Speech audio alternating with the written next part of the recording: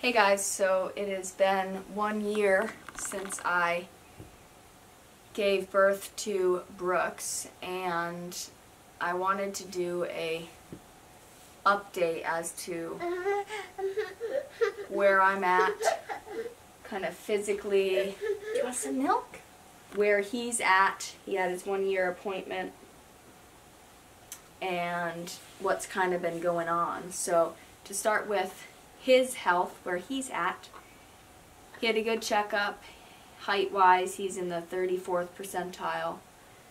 Weight-wise, it's a little bit less than that. And overall, he's doing all the right things. He's standing loads. He's crawling. He's eating well. He had a check on his lead levels that's required by New York State, and his levels were just barely in the really out of the really low range.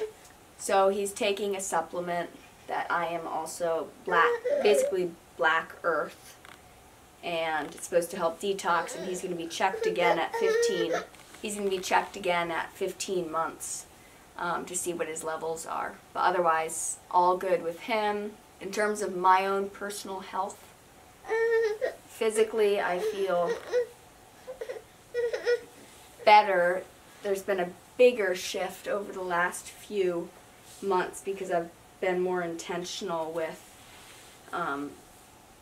what's going into my body, the movement I'm trying to do. I'm really trying to help my pelvic area because it's just very weak from the back-to-back pregnancies. I don't have great muscle tone there, and I tried to play some disc golf recently, and that I totally felt strained, pulled a muscle, more out of, I think, weakness of exercising those muscles than any other reason. I wasn't doing anything crazy, so trying to exercise more. I did hit my lowest weight I've been since probably middle school, which is a little bit, not great, but I'm also not too worried about it.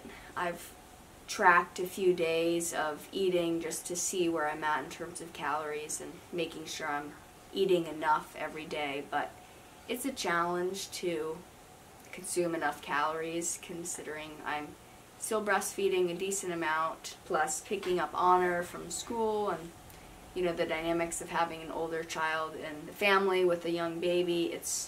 Honor wants to be out and about a lot, and kind of more what I need and what Brooks needs at this moment in time is kind of more, I would argue, time kind of at home, outside here.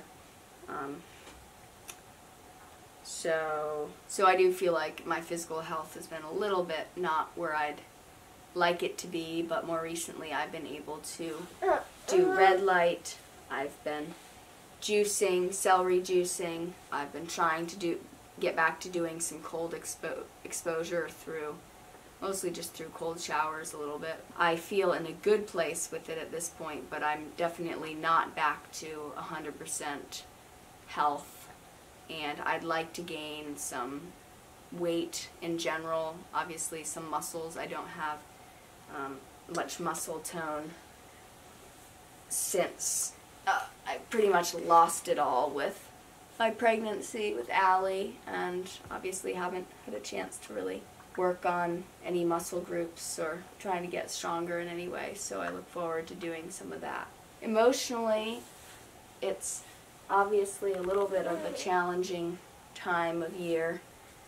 Brooks being born on the day Allie died is just really kind of surreal that still happened. It was kind of the night before that I had a little bit of not a meltdown, but a moment of reflection, sadness, just feeling like how complete our family would feel if our daughter was here. There's a lot of pain surrounding that time, those moments that led up to ultimately saying goodbye, and 1 year later welcoming or son is just crazy to feel the drasticness of what happened there.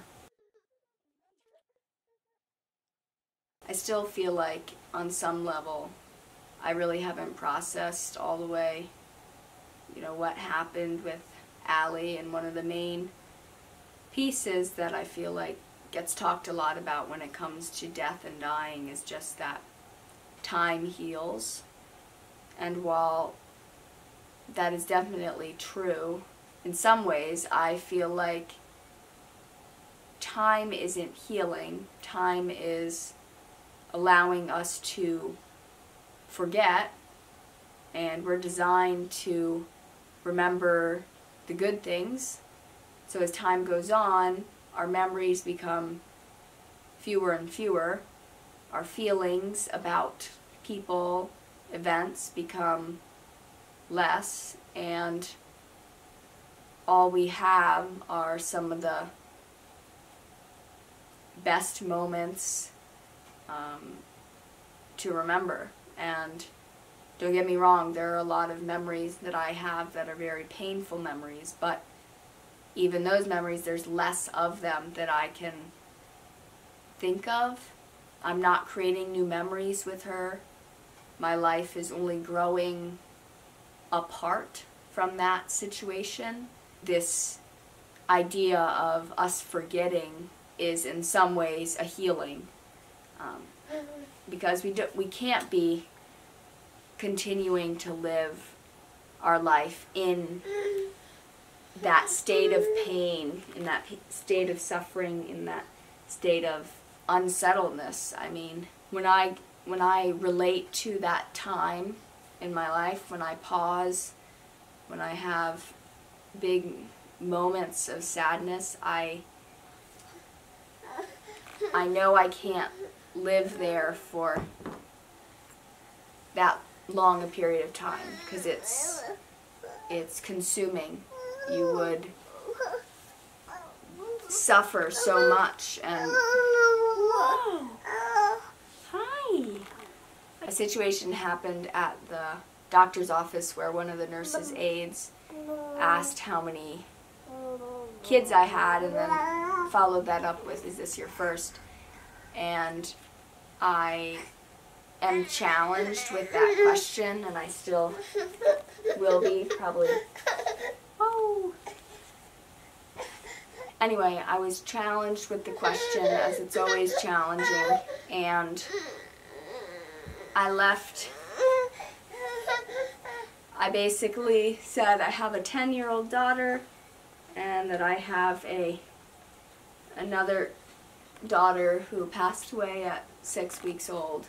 It's difficult to answer those questions, more for myself, because our situation.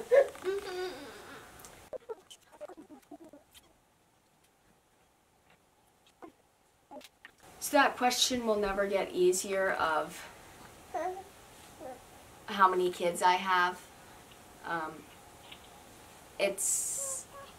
I feel like I'm neglecting Allie when I don't acknowledge her. When people ask how many kids I have and I say 2, I later on feel like, why didn't I talk about her, or why didn't I at least acknowledge her? And other times I feel like I'm putting other people... What did you do? I feel like I'm putting other people in a situation where they have to acknowledge the fact that I have a daughter that passed. And I don't feel like that's a place they need to be put in. Hi!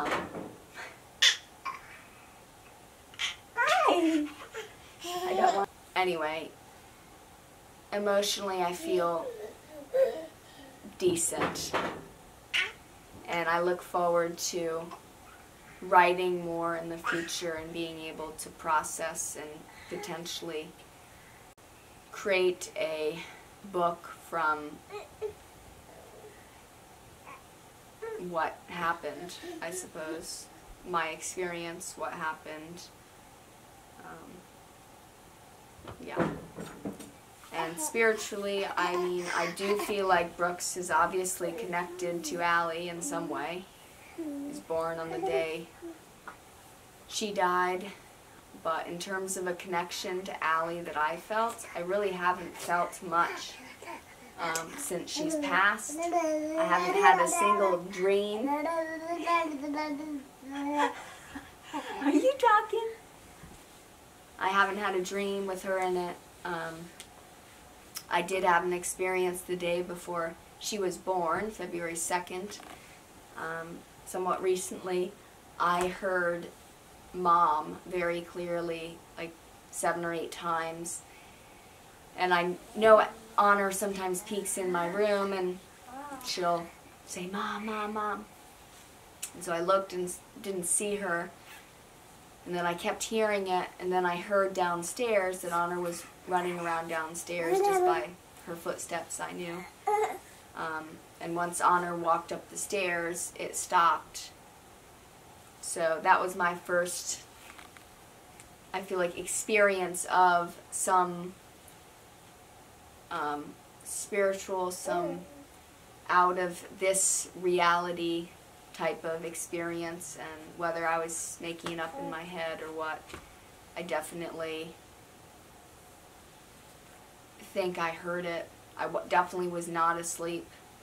Brooks was just about asleep. I was laying next to him and would like to follow that with a medium reading, which I've had one, and I was pregnant with Brooks at the time, and they not only talked about Allie and kind of, I guess, what she was feeling on the other side, but also acknowledged that there was a young boy there also, and it didn't really get acknowledged again, but I immediately thought that it was obviously the baby I was carrying, and at the time I didn't know if I was having a boy or a girl, so thanks for watching, and I hope you got something out of this. Feel free to ask your questions below. Oh, little sweetie. Come here, do you need some more milk? Come here, come here. Thanks so much for watching. I will film more in the future. If you have any questions, you can leave them below. Thank you for tolerating this little guy who's around now when I make videos, and hopefully the audio quality was okay because I couldn't find my microphone. So anyway, I will see you soon in another video.